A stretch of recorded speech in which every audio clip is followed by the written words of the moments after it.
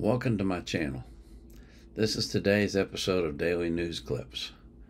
But before I get into that, I do want to thank you for coming to my channel. I appreciate every single person that comes and watches my videos, and I'm amazed by the growth of my channel. I really appreciate the comments that you make, and I want to thank you. The first item that I have tonight is titled, European Politicians Declare War on Text Message Policy. This is an article from Public, and it has some interesting things to say about what's going on in Europe. In recent weeks, Public has documented how ruling European politicians appear to have weaponized government intelligence agencies to discredit and censor their political enemies.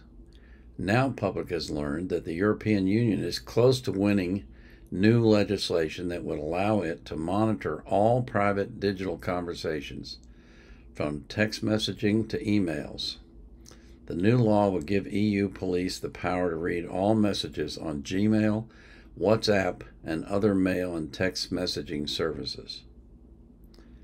The politicians, who are members of the European Parliament MEPs, say their legislation will be limited to individuals or groups linked to child sexual abuse using reasonable grounds of suspicion. And they said, to avoid mass surveillance or generalized monitoring of the internet, the draft law would allow judicial authorities to authorize time-limited orders. You know, every time the politicians say, this is just going to be used for this little thing, you know they're lying through their teeth. But the technology companies themselves, such as Apple, say such automatic data scanning is technically impossible without compromising privacy and security. The new law would require Facebook, X, YouTube, Telegram, Snapchat, TikTok, and cloud services and online gaming websites to constantly monitor and report any evidence of child sexual abuse material on their systems and in the private chats of their users. And messaging apps including Signal, Proton Mail, and Tutanota would no longer have end-to-end encryption. Think that's going to fly? I don't. I think the outcry against this will absolutely swamp them. Can you imagine? Well, first of all, Telegram is solely owned by a man who lives in Qatar. So he can basically tell the EU to fly a kite. And there's nothing they can do about it. The only thing they could do is they can force the, I guess it would be Google and Apple to remove the app from their platforms. But that'll just generate, that'll cause Telegram to make the app available some different way. You know that's true. They're not going to be able to do it. And plus, can you imagine the kickback from users when users find out that they want to remove encryption from the apps that are encrypted? Why do you think that they have encrypted apps? Because that's what people wanted. And if they wanted them, they had a good reason for wanting them. And they're not going to be happy giving them up, trust me. Several important climate communicators. Stop. This next one is a, excuse me, a Prager University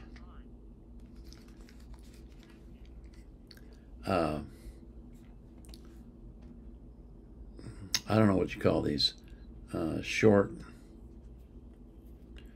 interview kind of format. It's about 5 to 7 minutes. I think this one is, let's see, it's 9 minutes and 10 seconds.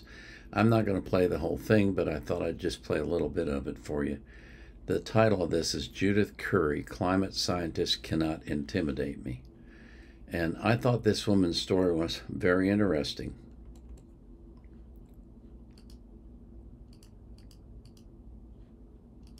I was clearly getting under the skin of several important climate communicators. I'm not going to play games and suck up to these so-called important people just to try to get a pat on the back and advance my career. I'm not going to do that.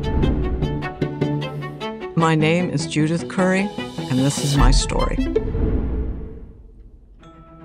I am a researcher. I'm president of Climate Forecast Applications Network, and I'm author of the new book, Climate Uncertainty and Risk. Well, I grew up in a suburb of Chicago. I was a bookworm. I was an avid reader. I read everything I could get my hands on.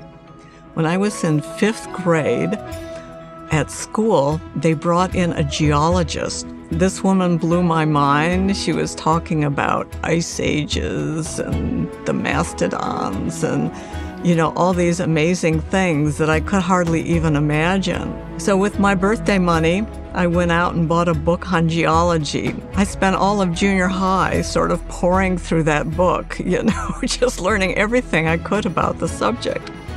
And so I carried that interest really all through my professional career. I went to Northern Illinois University. I was going to major in earth sciences, and I ended up taking a course, Introduction to Meteorology, which is about the weather and atmosphere, and the teacher was so good. I said, okay, this is what I want to do. I liked it better than geology because it had more math and physics in it, and I thought, well, that's what I want to do. I want to combine math and physics with the earth sciences. Then I went on to graduate school at the University of Chicago. When I was an undergraduate, I was the only woman in my class. Women were, very much underrepresented, back in the day, and I'm talking, 1970s. I was definitely in the minority. I had very good advisors who, mentored me very well. But overall, I would say the environment was pretty hostile. The few people clearly didn't want females around. It motivates you to just work really hard and be the best. I received my PhD at the University of Chicago. I've held faculty positions first at Purdue University, then at Penn State University, then at the University of Colorado Boulder, and then finally at the Georgia Institute of Technology, where I served as chair of the School of Earth and Atmospheric Sciences for 13 years. So I was teaching really a broad spectrum of courses. I was co-author on a paper on the subject of global hurricanes and warming. We found that the percent of Category 4 and 5 hurricanes had doubled since 1970. And this was published shortly after Hurricane Katrina destroyed New Orleans. Some people called me the high priestess of global warming. The environmental advocacy groups were treating me like a rock star. I was flown around on private planes to meetings with donors and all sorts of things. So, I was very much feted by the alarmist wing, of the climate community. And at the time, I thought the responsible thing to do was to support the UN IPCC consensus on climate change. But that all changed in a big way when a bunch of unauthorized emails were released from the University of East Anglia.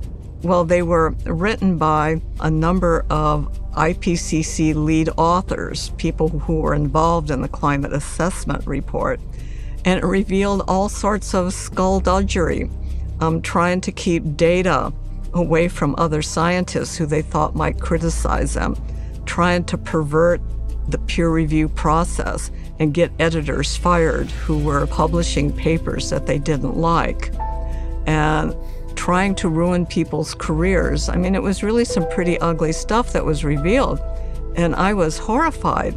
I thought, have I been duped by supporting the IPCC? And I said, no, I can't do this. But most significantly, I spoke up and I said, this is wrong. We have to be more transparent. We have to make our data fully available. We have to clearly describe our methods. We have to be more honest about uncertainty and not overhype with overconfidence. And we need to be respectful of people who disagree with us. But the important people in the climate establishment didn't like it at all.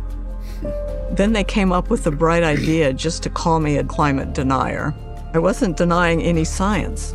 I was criticizing the behavior of a group of scientists who I didn't.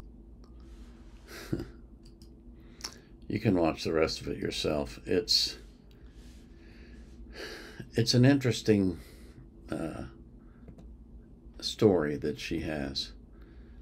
She went from being a rock star in the climate change community to being an outcast simply because she said, we should be honest about what we're doing. That's all she did. And for that, she became an outcast. It's unbelievable. The perversion of science over the last decade or two, and probably longer, I'm not that into it. I don't know that much about it, and so I'm likely not privy to all that's been going on. But the part that we can see that's going on now is a complete perversion of science. I got to ask you a question. How comfortable would you be going to get an operation from a woke surgeon, or flying on a plane that was flown by a woke pilot? Someone who's not necessarily that well trained, but they're the right kind of person to be hired for that job. Would that make you feel safe? It certainly wouldn't me. This next article is called When Silicon Valley Stopped Trying to Save the World. It's a fascinating article because we've all seen how big tech has been used to censor and to prevent news from getting to the masses. Well, in September 2020, excuse me, in September 2020, Brian Armstrong, the CEO of the cryptocurrency exchange platform Coinbase, did something unthinkable in Silicon Valley. He said there would be no politics at his company. Well, you can imagine the firestorm that he faced when he did that. That's why, several months after the controversy, in September 27, 2020, he published a blog post stating that Coinbase would no longer engage in broader societal issues. It's worth reading his statement in full, but the key takeaways were plain. At Coinbase, he said, we don't debate causes or political candidates internally that are unrelated to work. Expect the company to represent our personal beliefs externally. Assume negative intent or not have each other's back, or take on activism outside of our core mission at work. The company even went so far as to offer severance packages to the small percentage of employees who opted to leave because of the new policy. Some 5% of the employees, or about 60 people, took them up on the offer. In the meantime, the entire tech world was up in arms. They were just furious at him, and they were trying their best to cancel the company. But 4 years later, he looks like a prophet. That became crystal clear earlier this month when pro-Palestine protesters barged into two of Google's offices, one in New York City and one in Sunnyvale, California, and refused to leave until the search giant agreed to back out of a $1.2 billion cloud computing contract with the government of Israel. The company didn't give in to their demands. Instead, it called the police. 10 hours after the sit-in began, the protesters were arrested on trespassing charges, and a couple of days later, at least 28 staffers involved with the incident were fired. In a note to employees, CEO Sundar Pichai stated that while Google has a culture of vibrant, open discussion, it is also a place of work. This is a business and not a place to act in a way that disrupts co-workers or makes them feel unsafe, to attempt to use the company as a personal platform, or to fight over disruptive issues or debate politics. Pichai said in a memo to staff, "This is too important a moment as a company for us to be distracted." What happened? Well, There are other reasons for the shift in policy, according to Armstrong. I think Elon Musk buying Twitter also helped shape culture to a degree people haven't fully internalized yet. It's not just Google's atmosphere that has changed, it's the entire industry. It used to be all about sitting on beanbags drinking lattes, said David Heinemeier Hansen, co-owner and chief technology officer of 37 Signals, a software company based in Chicago. But that whole vibe has changed. And why has it changed? Because the industry has had to shrink because they're losing money because of their policies. And so suddenly they're beginning to wake up. So, when in April 2021, Fried introduced the new policy to Basecamp's staff, stating clearly, "We are not a social impact company." He and Heinemeier Hansen were berated by many for their position, which one employee labeled as oppressive. Hours after the announcement, several employees quit their jobs, and over the next couple of weeks, about a third of the company's workers took severance packages, which, like Coinbase, Basecamp offered to anyone who wasn't on board with the new rules. Some of those who stayed, like the company's head of human resources, Andrea LaRoe, had to contend with accusations that they were working for Nazis.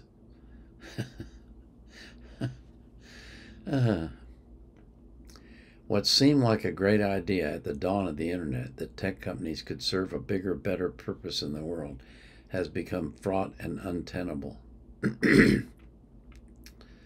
Employers don't have to tolerate that kind of behavior anymore, says the former Google employee who asked to remain anonymous. The idea of bringing your whole self to work has turned into bringing your professional self to work. Well, duh. Both Fried and Heinemeier Hansen also used the word relief to describe their reaction to the recent developments at Google. There's a sense of vindication, too. At least one friend, who Fried says had turned his back on them in 2021, has reached out to apologize in recent days. But undoing years of inertia in the other direction won't be easy. Mostly, I'm just hopeful that Google turns a corner and is able to get back on track, says Armstrong. I seriously doubt it will happen unless they exit a large number of employees who are pursuing their own agenda rather than the company's mission. When I read this stuff, I just think, when I was working for a company, and the company had goals, and I was supposed to be working towards the same goals the company had, not working against them. And if I did, I wouldn't expect them to keep me, and I wouldn't expect to be paid. But apparently these youngsters that are working nowadays, they think they can do whatever they want, and they still should be paid for it. It's crazy. And it's starting to turn around because the job market has started to shrink, and they've had layoffs, and so who do you think they lay off? The malcontents and the ne'er-do-wells. Those are always the first to go. I mean, that's been true in time immemorial. So, I don't know what they thought they were going to get, but this is what they're getting. Now, this last one I found, I guess I'll use the word alarming like the title does. The title is, FBI found it alarming that Fauci and NIH were funding gain-of-function research. The FBI was tipped off in April 2020 to gain-of-function virus research in China, funded by the agency formerly headed by Dr. Anthony Fauci. According to emails among FBI agents, the research was to be designed to, quote, leave no signature of purposeful human manipulation. Did you hear what I just read? Here's an excerpt from an email. The reason I'm writing, this is an FBI agent, is that the experimental strategy proposed in AIM 3, infectious clone technology, if performed using commercial or in-house gene synthesis to prepare the infectious clones, would leave no signatures of purposeful human manipulation.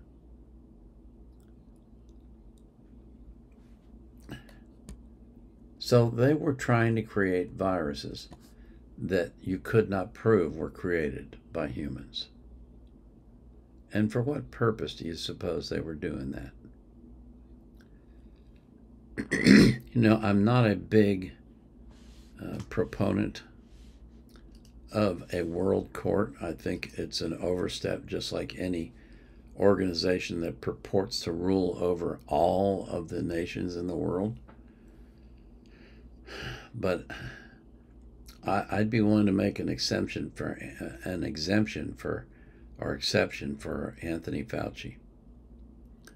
I think he should be brought up on charges, because he, more than any one person, is responsible for the COVID-19 virus and all of the deleterious impacts that had. Deaths, loss of businesses, loss of incomes, permanent health problems, permanent damage to people's genes. He more than any other single person is responsible for all that. So why shouldn't he have to pay? I don't care how old he is. I don't care how rich he is. Put him in jail. That's where he belongs. That's my opinion.